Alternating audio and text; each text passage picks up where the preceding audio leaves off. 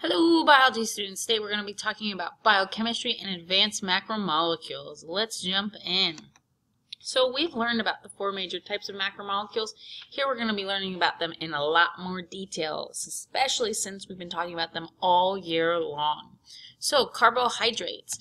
We've talked about the fact that they're made of atoms, and a carbohydrate is a big macromolecule. It's going to be made up of the atoms carbon, hydrogen, and oxygen, which we abbreviate as CHO. Its monomer is called a monosaccharide, meaning one sugar. The major function of carbohydrates is short-term energy storage. And we have a lot of different examples. We have a monosaccharide that is just one of these building blocks, such as glucose, that looks like this.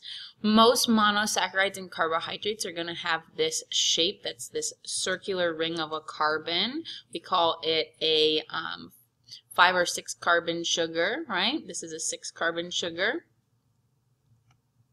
Disaccharide has the prefix di instead of mono, meaning it's going to be how many sugars? 2. And so some examples would be table sugar, sucrose, or lactose we've learned about before, which is milk sugar. Polysaccharide, right? That poly means many, so that's going to be when we go over 3 sugars. Some examples are starch, which we find in our pasta and our potatoes and our bread, and cellulose, which is the stuff that makes up the cell wall in plants. And then glycogen, which is going to be found in animals when we store short-term energy in animals. So again, we need to be able to recognize the shape, know the examples, functions, and the building blocks. Next comes lipids. We know our lipids are our fats. They are also made up of the same atoms, carbon, hydrogen, oxygen, CHO. The monomer is 3 fatty acids and 1 glycerol. And I know that's a mouthful, but what is that referring to? Well, this is the basic building block of almost all fats or oils or lipids, and that means there's these 3 chains of these fatty acids that are listed here, and they're going to be connected on top to this thing called a 1-glycerol. This kind of should remind us of our shape of our phospholipid, which just had about 2 of these and had a phosphate on top. All right, but a pure lipid, phospholipids aren't pure lipids, but they have some lipid component to them. They're these 3 fatty acids and 1 glycerol on top, and we do need to know this basic shape. We know that compared to carbohydrates, their job is long-term energy rather than the short-term energy. They also function as insulation. And then we know lots of different examples are phospholipid, they're also cholesterol, and fats and oils.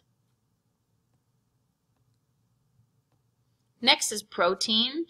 We've been talking about proteins really recently. Now we have the same atoms plus a couple little new stuff. We have carbon, hydrogen, oxygen, that's our CHO, but then now we also have nitrogen, which makes us have the memory tool CHON to remember the parts of a protein that make up the atoms. All right, the basic building block, we've talked a lot about it since we've learned protein synthesis, is an amino acid. And we know amino acids will form an amino acid sequence, sometimes called a polypeptide. We know that there's 20 different types, but the basic structure of an amino acid is going to follow this, where there is this amino part that has the nitrogen. There's going to be this central part that's a carbon. There's going to be this R thing here that's variable, meaning the different types of amino acids will have a different component here.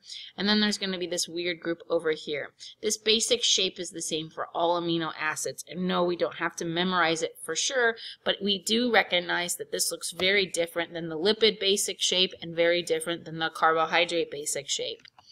We need to know the major protein functions. One of the things that's not a function of proteins is energy, and the things that are a function are movement, such as our muscles, that's protein, transport, like hemoglobin that transports oxygen in our bloodstream, speeding up chemical reactions done by all types of enzymes. We learned about lots. An example of an enzyme would be lactase that breaks down lactose, that sugar that's in milk. There's defense proteins, those are called antibodies. Structural things like hair, nails, bones are made of proteins. Lots and lots of functions. Most of our major genetic traits, right, they're going to end up looking like our proteins. The hair color, your eye color, etc., right? So we've been learning about this throughout the year. Now we're just pulling it all together from all those previous units. Lastly, we have our nucleic acids.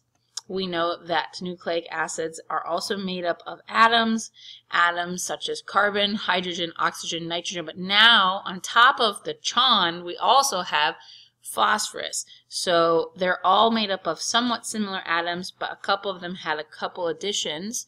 In this case, it's phosphorus. But that shouldn't be hard for us to know, because we know that the monomer or building block of nucleic acids is a nucleotide, and one of the parts of a nucleotide is a phosphate. Phosphate is really based in phosphorus, so it should make sense that the only thing that has a phosphorus is the nucleic acids. We also know that sometimes the base is referred to as a nitrogen base, which also helps us remember the nitrogen is part of nucleic acids as well. And the last component is a sugar, and the sugar is different depending on what type of nucleic acid we're referring to. The functions of nucleic acids are to store genetic information to be passed on to offspring. We've been learning about that through our genetics unit.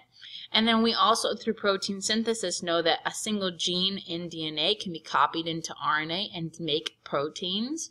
That's the process of transcription and translation. And we've learned a couple different examples of nucleic acids. The two different types are shown here. Hopefully, even though it's small, you could tell me which one's RNA and DNA even without looking. DNA is the one that's made of A's, T's, C's, and G's for its bases. It's the one that's double-stranded with the sugar deoxyribose. That's the D for DNA. RNA has A, U, C, or G.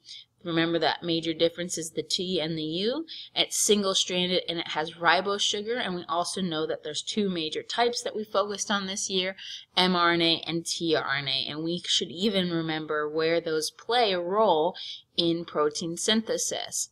So, in summary, it's really important for us to, in this part of the year, not only remember the functions and examples we've been talking about throughout the year, but to know the atoms, the monomers, and be able to identify them. Some people might want to make flashcards because this is a lot to kind of remember, and they make for good flashcards. Lastly, we're really now focusing on the atoms and the monomers and remembering this basic structure. So being able to say, okay, the ring one, that's the carbohydrate, that's a really good thing to be able to do, because you have to be able to identify them visually. Oh, this one has a nitrogen in it and it's kind of flat. That must be an amino acid. Oh, I see 3 chains and something on top and it's only got carbon, hydrogen, and oxygen. That must be a lipid. Oh, I know the 3 parts of a nucleotide. This must be a nucleotide. You're going to have to be able to visually recognize these things. So I hope that you were writing all of this down and maybe even tried to draw some pictures. Wonderful job, guys. Woo!